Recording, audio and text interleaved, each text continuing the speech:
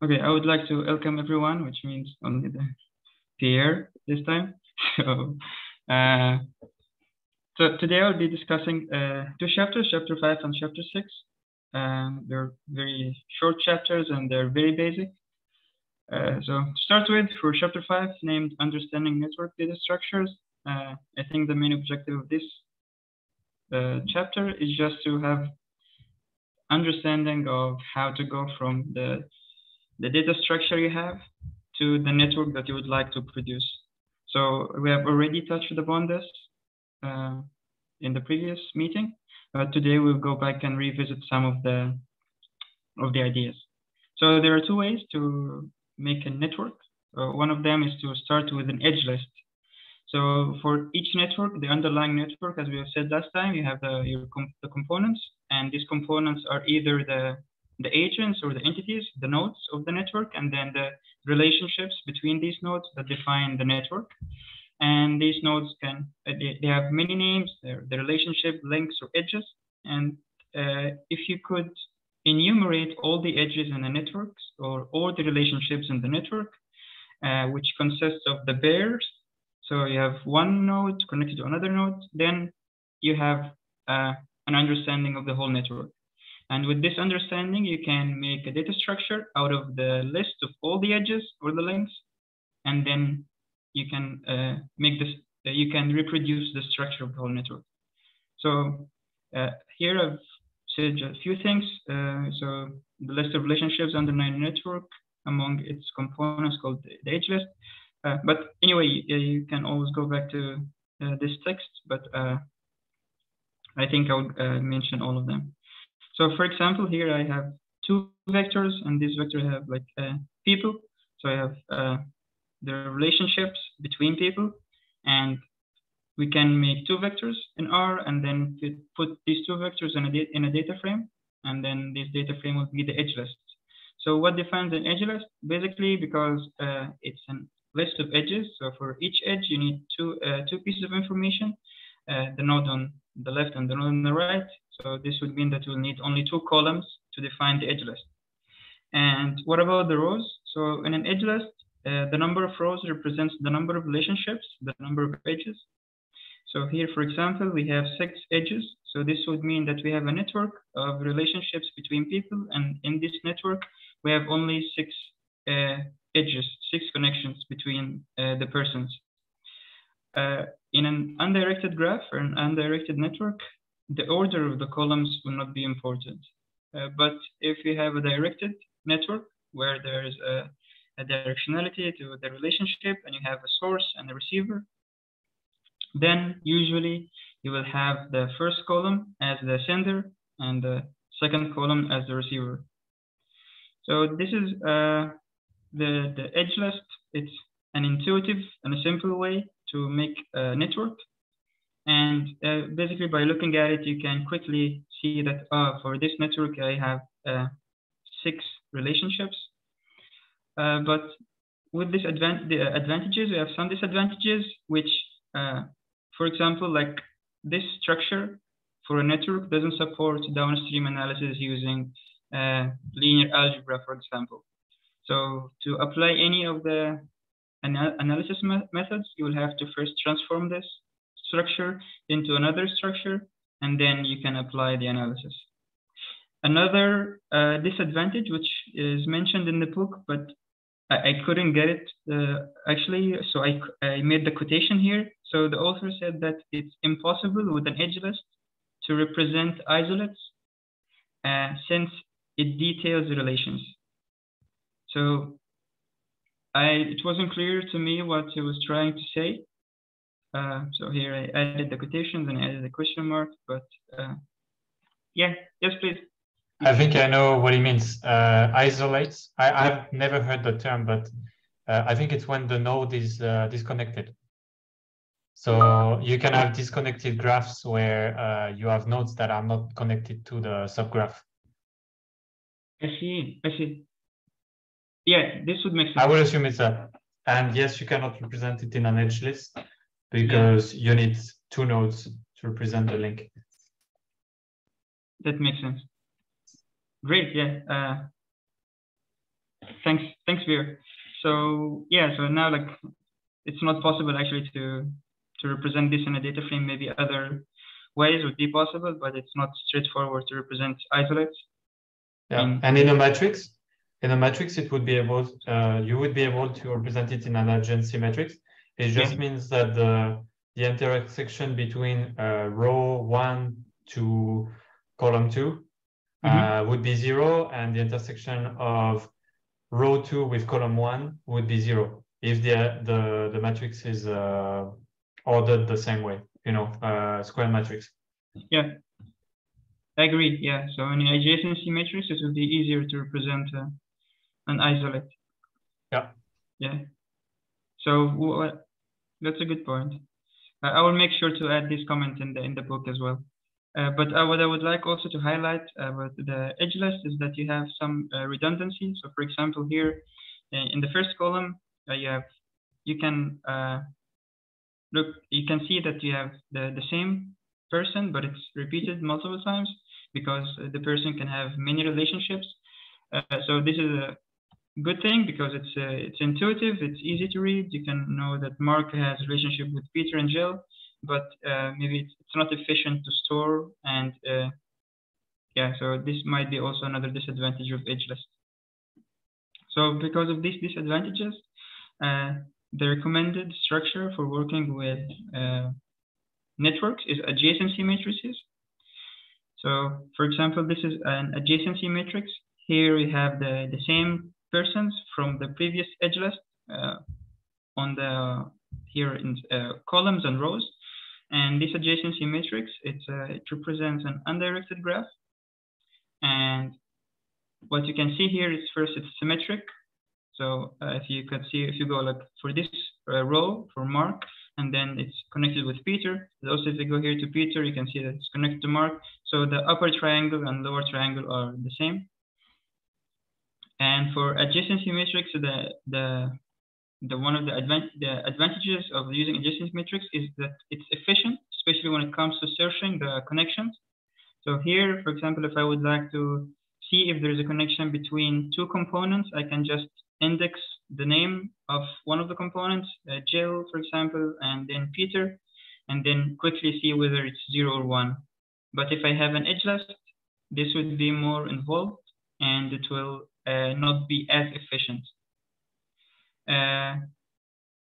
Yeah, so I think that this is one of the advantages. The number of rows equal number of edges. No, so this is wrong. So this is something from edge list. I will make sure to remove it. I can quickly remove this.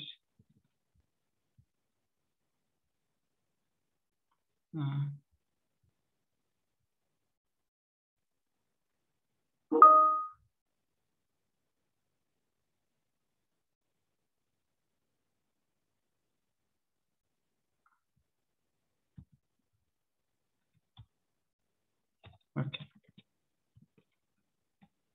Great. So, but the disadvantage of adjacency matrix is not it's not as intuitive as edge list. So looking at this, especially with large as the network size increase, it's difficult to quickly get the relationships that are underlying the network. So it's more suited to computers than human. But anyway, now these are the two structures that we can use to represent the network, whether it's an edge list or an adjacency matrix. So for we can actually use iGraph. Here added little code so that we can convert an edge list to an adjacency matrix. All you need to do is to take your edge list and make sure that it's in a matrix format, because the edge list that we have introduced was a data frame. So you take the edge list, you make it as a matrix, and then you use graph from edge list, and you can define whether it's directed or undirected, and then you can convert it to an adjacency matrix. So this is using iGraph, you can go from an edge list to the recommended data structure, which is an adjacency matrix. And here I defined it to be sparse true, which makes it even more efficient way to store the adjacency matrix. because it's a binary matrix and it's very sparse. Yeah. So this was it. Yeah. One question here: the edge list that you convert to a matrix, it's a 2-column matrix then, with the from and the to. Okay. Yeah. Exactly. Because I don't know. I think in iGraph there is also a function to convert the edge list to a matrix without changing it to a graph first, or I don't remember if I coded the function myself or if it was included in the package. It's easy to do. You can do a nested for loop, and then so you construct the matrix full of zeros, and then you just have to replace the ones at the intersection by indexing the columns and the rows in your nested for loop. Yeah. So I found similar solutions on Stack Overflow. But for here, because we are making heavy use of iGraph, I thought I would make everything consistent with the iGraph. Okay, it might be more efficient with iGraph because if you have to run a for loop on a gigantic matrix and check all the intersections between the rows and columns, it could take some time with large networks. Yeah, I think so. Yeah. Yeah, I remember before using iGraph, I used to do it this way, the lengthy way, and it wasn't very efficient. And yeah, I was happy to hear about iGraph and start using this approach. So I think with this, this is all for chapter 5. It was all about understanding the difference between edge lists and adjacency matrices, and that both of them are valid ways to make a network, but each has its pros and cons. Yeah, and that adjacency matrix is the recommended data structure. So this was it for chapter 5. So for chapter 6, there was a large part of it was about how to create a project. And I thought I would make, instead of sharing all the content and the screenshot, I would just make a quick demo of how to make a project in RStudio. So let me first see how can I escape this.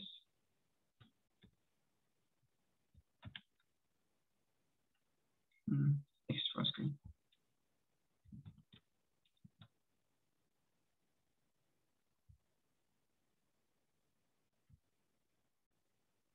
Okay, so can you see RStudio now? Yep. Okay, great. So yeah, so if you're not so very experienced with R, and I think the best way to work with R is to first start an R project and then do all the analysis inside R project to make your work more reproducible and easy to share with others. So to do this from RStudio, you can go to this icon, this cube, and then press here. Forget about this. So when you press this, you get a few options. You can either start a new directory, or if you have a version, an existing directory that you would like to add the project to it, or if you have a GitHub repository and you would like to clone this GitHub locally and then make an R project out of it. So for example, if you do this, you can go here, press Git, and then you will add your GitHub, and then the RStudio will clone the GitHub repository locally, and then you will have an R project connected to your GitHub repository. But the way that I would like to show is to use the first option, which is start a directory, and then here you would say whether you would like to start a project or would like many other options. But for our example, we would like to make an R project, and you would just write the name of the project and just say create project. But it's very easy to do from RStudio, and I think that this is the recommended or best practice for doing analysis, is to have a dedicated project for your analysis to make things reproducible and easy to share. So this is the creating project part. There was another part about manual data entry. So I don't think that in practice, especially working with network analysis and having large matrices, that you will ever need to do manual entry, or you will be building the network manually. But anyway, if you would like to work interactively with a data frame or to make edits to a table, you can do this without going to Excel as recommended in the book. You can, for example, in R, you can use fix. So fix is a function. So for example, if you have a table, and this table is called here empty cars, and then you can use fix.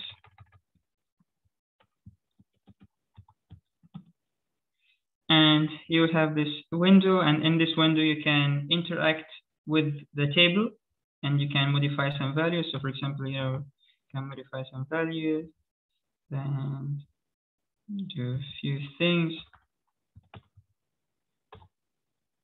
And this would be the manual entry.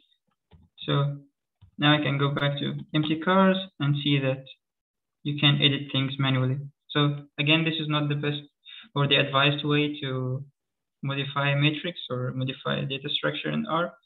But if you would like to go manual and interactive way, this is one way to use fix function from base R. The other way is using a package called data edit R. And here, let's run it. So it gives you more control, as you can see from this window. And here you can still work. And you can highlight some parts, the columns, the rows, and you can, it works like a Google Sheet or something. So here I can go there and then 0. I use tab to move from one cell to the other. You can use the cursor, the keyboard to move from one cell to the other and make the changes that you want. You can also filter the rows. You can download everything, and yeah. So these are two ways. So using fix from base R or data editor package to interact manually with tables that you might have and you would like to modify. Do you have any questions here, Pierre?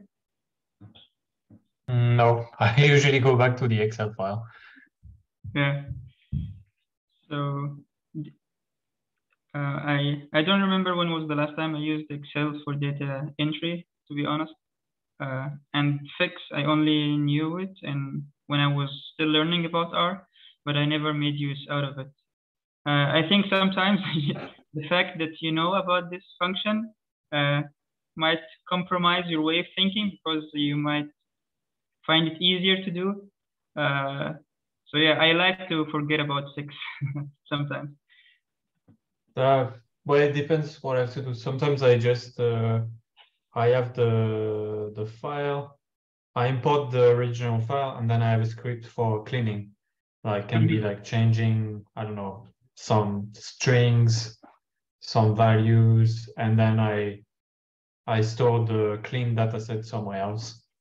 Yeah. I keep the row that is completely dirty, and that way I know that I haven't touched the row and I know how to fix it. Okay.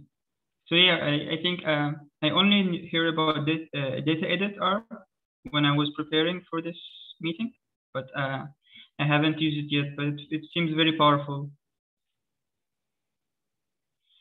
Okay, so the last part of this chapter and the last part of this meeting would be about, now that we know the recommended structures for making the network, so how can we finally make the network?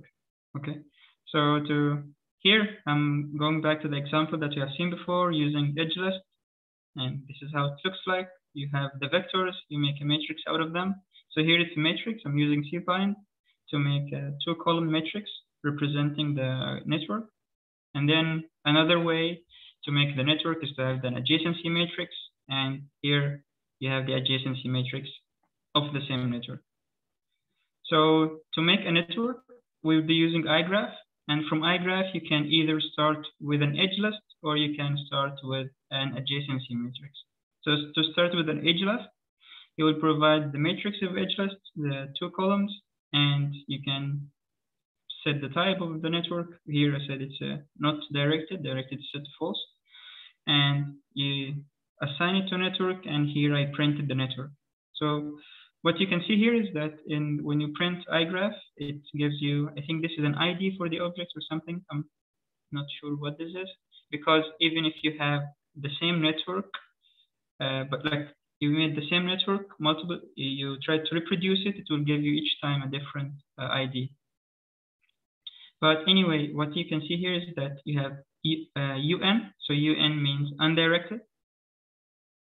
And then you have 5 and 6. So 5 and 6, these are the number of vertices and the number of edges. So here we have 5 nodes, 5 vertices, and 6 edges, 6 connections between them. And the rest are other, so this is what it says, vertices. And yeah, and here the attributes, you have the names, the edges of this network. You can get it from vertex names. And here down we have the relationships. We have Mark to Peter, Mark to Gel. So these are the links. And similar to what we have seen here, starting with an edge list, we can do the same with an adjacency matrix and make the same network. And if we did this network, yeah, you will get the same network using adjacency or an edge list. So here I just added like a UN is undirected. If it is a directed graph, you use DN, and then it will. The following numbers are the numbers of vertices and number of edges. One thing to note, to be careful when you are making the network, is that if you are starting with an edge list, you can set directed to false, but this option, this argument is not available in this function. So when you are starting with adjacency, you will use the argument mode, and then in mode you can pick whether it's a directed, undirected, or weighted, or many other options. So as you can see, it's not only that the edge list, that adjacency matrix is recommended and it's better to use than an edge list, but also computationally, iGraph supports adjacency matrix and gives more options to adjacency matrices compared to edge list. Okay, so now that we have the network here, if you want to look at the nodes or the vertices of this network, you can use the function v, and then it will return the vertices. So here we have 5 vertices. These are the number of the names of the vertices.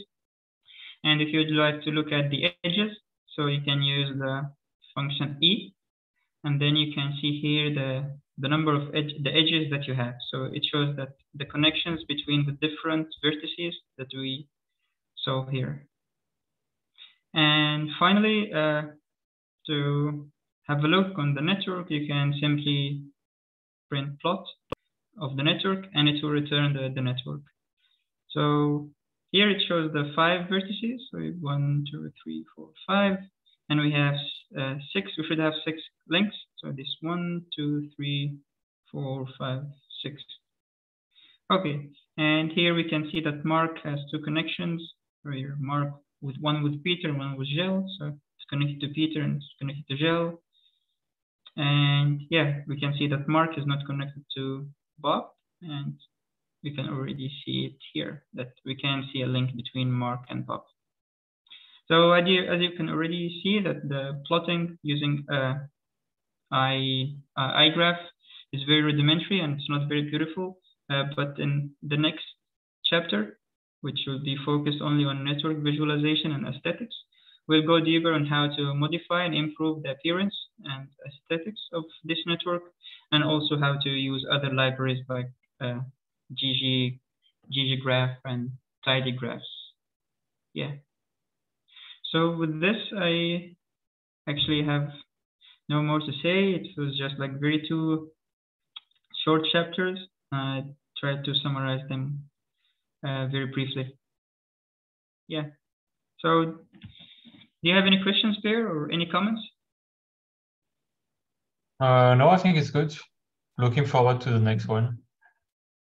Awesome. Yeah, I think with the next chapter we'll start to get into the nitty-gritty of networks and the analysis and visualization. So so far we have been only warming up and giving some background to people that are not very familiar with R or with iGraph. I think the next one is going to be much harder. Getting to a nice visualization with no overlaps or a different layout is sometimes tricky. The networks I work with are directed, and they are usually somewhat pyramidal. So you need to have the nodes on different levels, specific levels, and it can be tricky to find how to represent them on the X and Y axis. And which back then for this analysis, which plotting library were you using? I was using iGraph.